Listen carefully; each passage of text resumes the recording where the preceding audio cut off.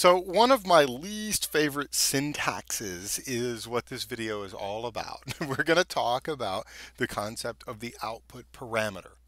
Now the output parameter is very, very useful. A SQL developer who's working with stored procedures regularly is going to use this every single day. It's so helpful. Syntactically though, man, it is strange. So let's do this before we get started. Let's just kind of review a little bit. So far what we've seen is that stored procedures can, and we said that they could return result sets to the client. We also saw how they could return a return value or a status code back to the caller. You know, you could indicate whether something was success or failure, the return value. Well, we said in kind of like, I think it was the second video when we started talking about what we can do in stored procedures, is that we can pass values out in the form of variables. I'll probably said it a different way, but that's the concept of an output parameter. Okay? So let me get a piece of paper and we'll see here. So let's just give us some drawing space here. Okay. So output parameters, to say something is an output parameter, somewhat of a misnomer, are normal stored procedure parameters that are marked with the keyword output or out for short. You can use out or output. Okay? When you mark a parameter as output, the user can capture the value of that parameter on execution. I don't like it saying that. Okay. I'm telling you, this is some strange syntax. Okay. I'm going to make it actually seem not as strange. I'm going to try to. So let's do this. Let's say, create proc get member ID from email. Okay. So you're going to pass in the email address.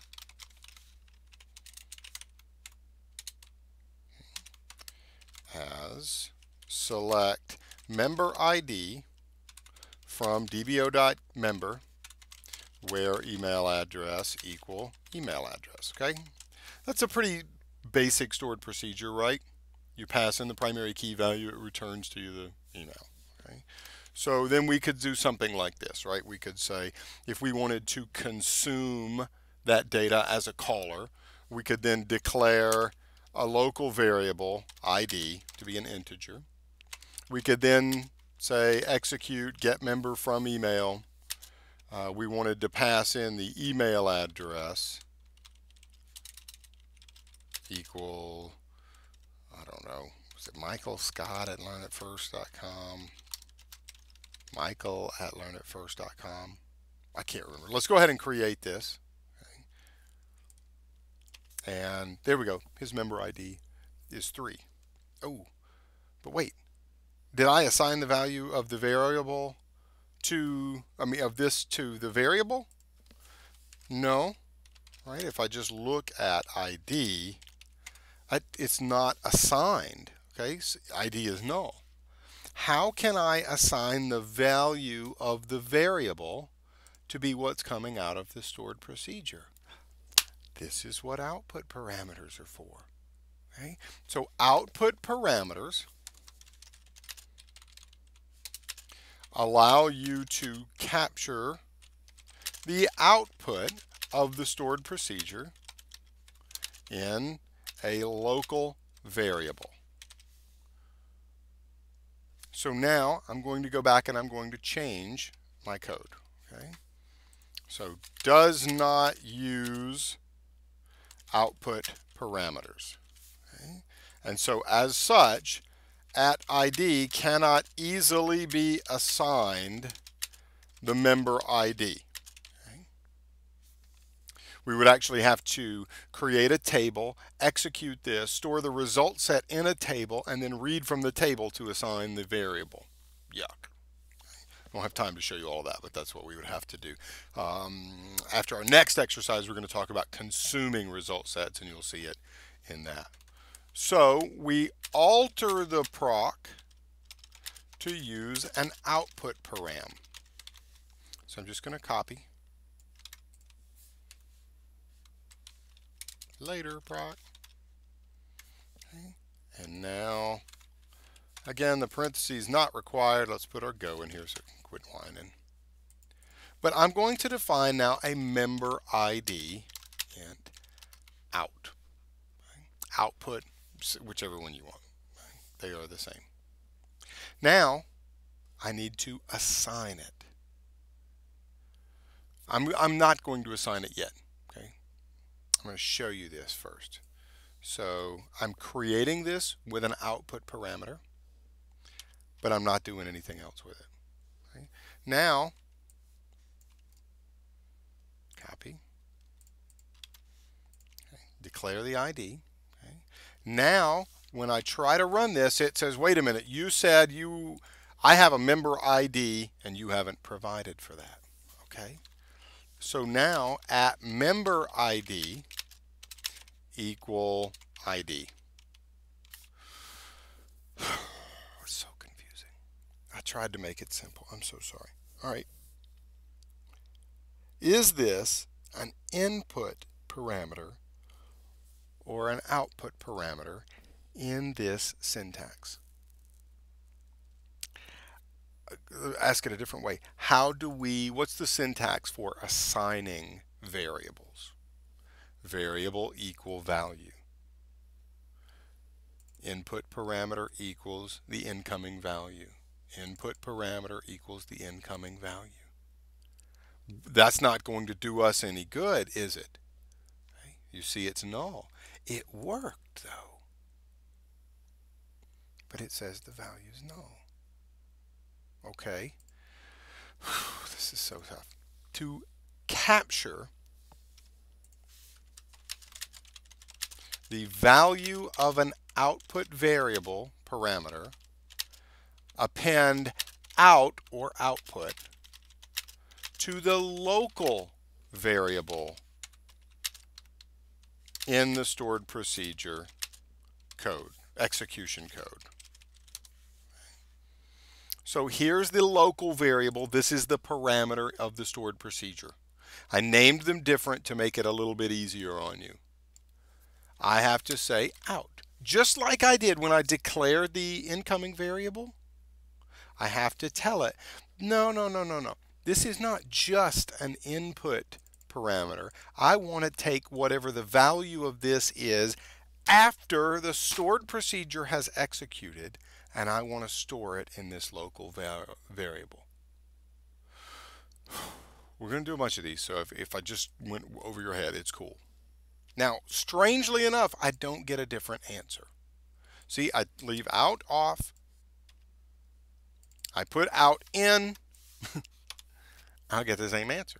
And the reason is that I created an output variable, output parameter in the stored procedure, but I never assigned it anywhere. Now watch this. Set member ID equal 900. Now I am manually setting this to be a literal value in the stored procedure code. I'm doing this for effect, not because I would really do this in production. I'm doing this to make sure you understand the syntax. So here we go. Now, I'm not going to run it with the output, okay? Interesting. All right. Now, out 900. Okay. Passing it in. You see, because we don't have the keyword out here, this is being treated as only an input parameter. In other words, the value of ID prior to the execution of the stored procedure, whatever it is up here. How about this? I'll do this, equals 555. Okay? So we'll do this up here. Because I've made it an input value, we're not capturing what was changed in the member ID parameter inside of getMemberID from email. This is treated as an input parameter. This is not going to change. It's not being told that it can change.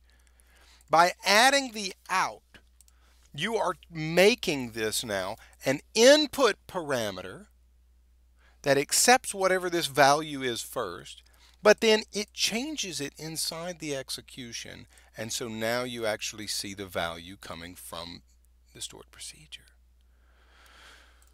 This is tricky, man. I know it is. Let's append to some notes here. Okay.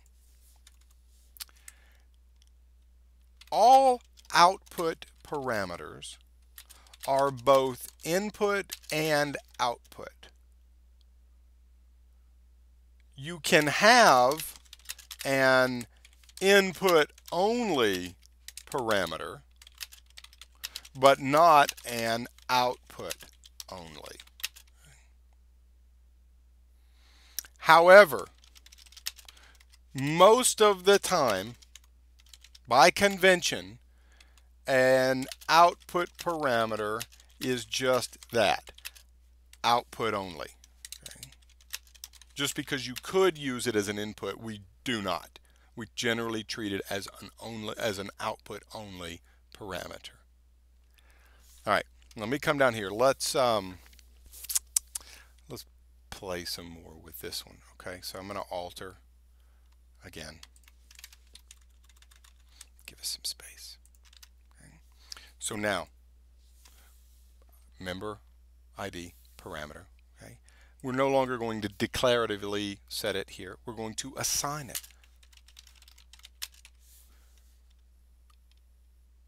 Notice what we're doing. We're declaring this as an output parameter.